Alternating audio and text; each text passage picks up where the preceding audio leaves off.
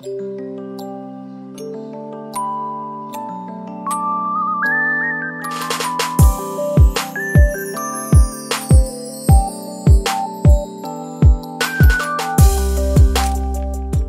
this short tutorial, we'll see how it is possible to treat a chronic lumbago by using the TECAR technology and Globus Fascia Tools. This video provides an example of therapeutic progression and does purposely not take account of the essential aspects of clinical evaluation.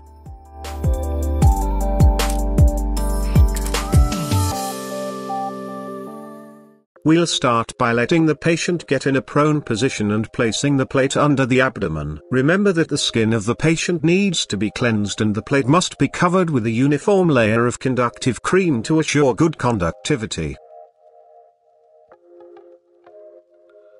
We'll start the treatment with the capacitive mode, easily selectable from the Quick Start menu.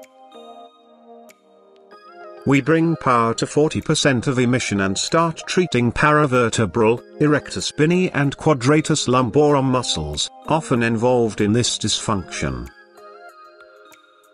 The aim of this starting phase is to vascularize surface tissues and increase their oxygenation and temperature. The patient should feel a pleasant sensation of heat, but never too hot. This phase will last a few minutes, just enough to get the tissue sweat.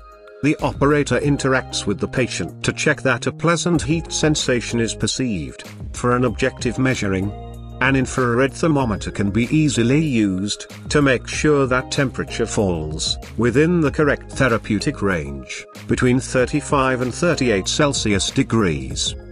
In the second phase of the treatment, we use Globus Fascia Tools.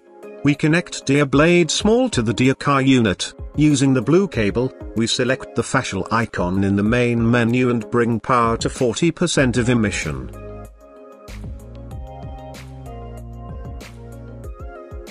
The special fascia program is resistive and has limited power, considering the small surface of contact between the tool and the patient. This starting phase is called scanning phase. We go on scanning the tissue delicately, tilting our tool a few degrees to detect stiff areas, densifications and movement restrictions. It is advisable to use both hands to assure a harmonious movement and better perceive the consistency of the myofascial tissue. The patient should feel a pleasant sensation of heat, but never too hot.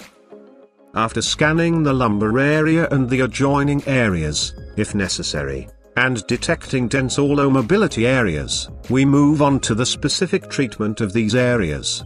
For example, the multifidus, the longissimus and the spinalis muscles are often densified and often need to be treated.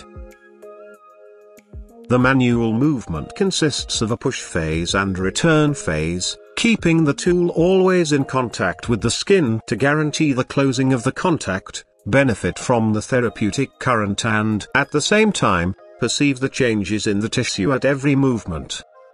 A specific tool for the treatment of the back is DIA spine, with which we can scan and treat paravertebral muscles in an extremely effective and ergonomic manner.